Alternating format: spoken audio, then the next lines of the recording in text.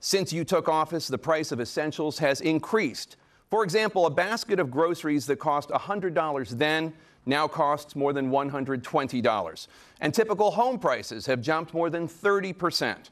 What do you say to voters who feel they are worse off under your presidency than they were under President Trump? We got to take a look at what I was left when I became president and what Mr. Trump left me. We had an economy that was in free fall. The pandemic was so badly handled. Many people were dying. All he said was, it's not that serious. Just inject a little bleach into your arm. You'll be all right. The economy collapsed. There were no jobs. Unemployment rate rose to 15%. It was terrible. And so what we had to do is try to put things back together again. And that's exactly what we began to do. We created 15,000 new jobs. We brought out the position where we have 800,000 new manufacturing jobs. But there's more to be done. There's more to be done. Working class people are still in trouble. I come from Scranton, Pennsylvania. I come of a household where the kitchen table, if the things weren't able to be met during the month, it was a problem. Price of eggs, the price of gas, the price of housing, the price of a whole range of things. That's why I'm working so hard to make sure I deal with those problems, that we're going to make sure that we reduce the price of housing. We're going to make sure we build 2 million new units. We're going to make sure we cap rents so corporate greed can't take over. The combination, what I was left with in corporate greed, is the reason why we're in this problem right now. In addition to that, we're in a situation where if you take a look at all that was done in his administration, he didn't do much at all. By the time he left, things were in chaos, literally chaos. And so we put things back together. We created, I said, those jobs. We make sure we had a situation where we brought down the price of prescription drugs, which is a major issue for many people, to $15 for an insulin shot as opposed to $400. No senior has to pay more than $200 for any drug, all the drugs they can include beginning next year. And the situation is and we're going to make that available to everybody, to all Americans. So we're working to bring down the price around the kitchen table, and that's what we're going to get done. Thank you. President Trump?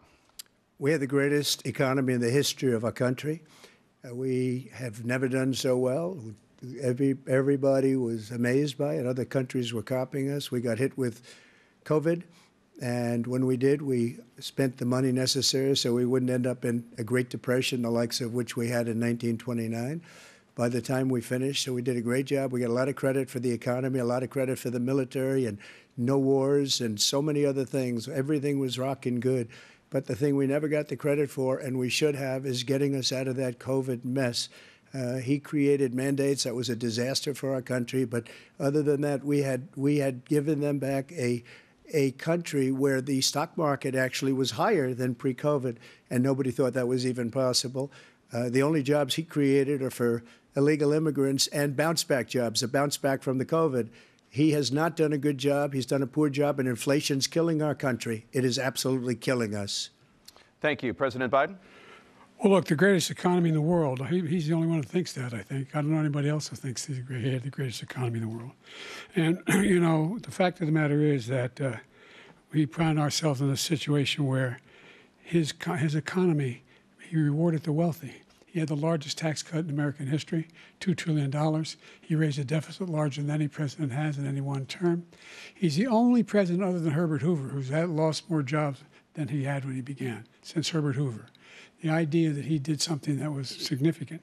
And the military, you know, when he was president, they were still killing people in Afghanistan. He didn't do anything about that. When he was president, we were still finding ourselves in a position where you had a notion that we were this safe country.